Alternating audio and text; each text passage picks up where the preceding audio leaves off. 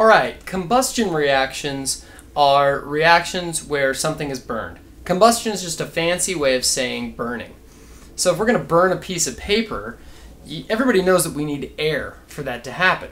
Because if you, let's say, if you were to light something on fire and then smolder it by, covering it with, let's say, a trash can or something like that, the fire is going to go out. That's because the air has oxygen in it, and combustion needs oxygen to happen. So in this equation, we see O2, which is oxygen gas, and it has to be present for combustion. And in general chemistry and intro to chemistry, anytime you see a combustion reaction, you're generally going to be combusting hydrocarbons. Those are just carbon or compounds that are made up only of carbon and hydrogen. This one in particular is propane, and that's the same kind of stuff you use in a gas grill. So if you have propane and oxygen and you apply heat, then it's going to burn. I think everybody's pretty familiar with that. And what you're going to get out of it is CO2, which is carbon dioxide, and H2O, which is water. And that, anytime you see a combustion of a hydrocarbon, these are always going to be your products. But now we could see that this isn't balanced, because on the left side we have, let's see, 3 carbons, but on the right side we only have 1. So obviously those 3 didn't just disappear and go off into nothing. They have to be accounted for. So that's all part of balancing the chemical equation. So it would be really nice to say, well, okay, let's just balance this. There's a 3 here, so let's just put a 3 right there, and then go from there. Well, now we're messing with this compound.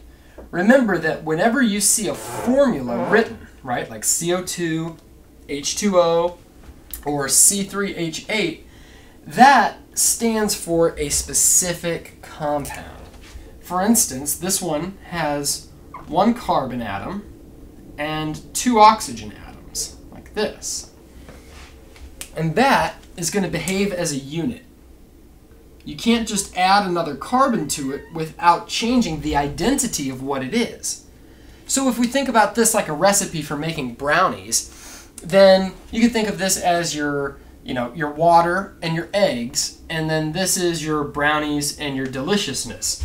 So you don't want to change what you're making, and if you were to add 3 more carbons onto here, then you'd have something completely different. You would not have CO2. So we can't just go in and throw numbers in wherever we need to. However, what we can do is write numbers out in front and say, just like right here, it's saying, okay, I only need, 1 egg and 1 cup of water. Well, that might not be right. We might need more eggs. So I'm just going to draw these out right quick. We have 2 oxygen atoms, which behave as 1 unit, right? And then 1 molecule of propane, which looks like this, and with 8 H's on it. I'm not going to draw the H's in each one of these, but it has 8 of them. So those are the hydrogens, and this behaves as 1 unit.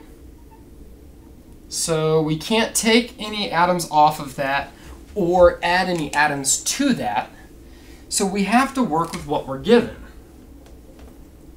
There's the H, there's the H. Now the only thing we could change is the number of how many of these we have, and that's what balancing a chemical equation is all about. We could put coefficients out in front of here to symbolize how many of the ingredients do we need to make our brownies, or in this case our carbon dioxide and our water. Well, with the combustion of hydrocarbons, there's a pretty simple or straightforward method for doing it. And the first thing I do, step number 1, is to balance the carbons. So 1, balance carbons. That's the first thing I do. So I'm going to look, and over here I have how many carbons? I have 1, 2, 3, and that's it. So I have 3 carbons. Now over here, I see I only have 1 carbon. So if I were to multiply this by 3, throw a 3 out here, now that would give me the right number of carbons, right? So, but that would change my number of oxygens. Oxygens, we're going to leave those till the very end. Instead, once the carbons are balanced, we're going to go to step number 2, which is balance the hydrogens. So I'm looking on the right, and I see we have 8 hydrogens total, right? All 8 of those. And over here, I see that we only have 2. So what can I multiply this by in order to get the right number of hydrogens? Well, if I multiply this by 4, then that would give me 4 of these molecules, right? And then on each one, there'd be 2 hydrogens. So altogether, we'd have 8 hydrogens, which would give me the right number over here. So now we're balanced in both carbons and hydrogens. The only thing that's left is oxygens. And the reason why we save oxygens for last, which is the third step, balance oxygens. The reason we save this for last is because oxygen is the only one that's all alone in a combustion reaction. Everything else is either paired with an oxygen, a carbon, right? These hydrogens are paired with carbons. Oxygen is always by itself with a combustion reaction. So if we save that for the end, then our final number that we need should be pretty simple. So let's see. How many oxygens do I have here? None. How many do I have here? Well, I have 2. And how about over here? Well, now we've changed the number, right? Now instead of just having 1 of these molecules, now we have 3 of them to deal with. Well, if we have 3 of these molecules and each one has 2 oxygens, then we must have a total of 6 oxygens. And over here, and that's just for that one molecule, now we have 4 of these molecules, and each one of them has 2. So we have 8 oxygens there. Oh, I'm sorry. Should be 4 oxygens. I was counting hydrogens. So if we had 4 of these molecules, each one has 1 oxygen, then we have a total of 4. So on this whole side, how many oxygens do we have? Well, that's 10. And so now how can we get 10 oxygens over on the left side?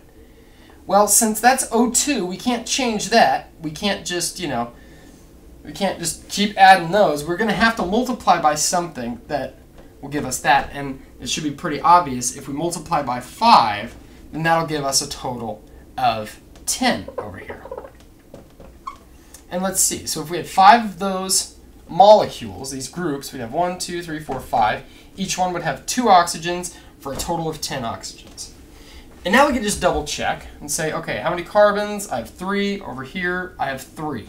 How many hydrogens total? I have 8. Over here, I have 4 times 2, which is 8. And over here, how many oxygens? Okay, a total of 2 times 5, it's 10. And then we have 2 times 3 and 4 times 1, total of 10.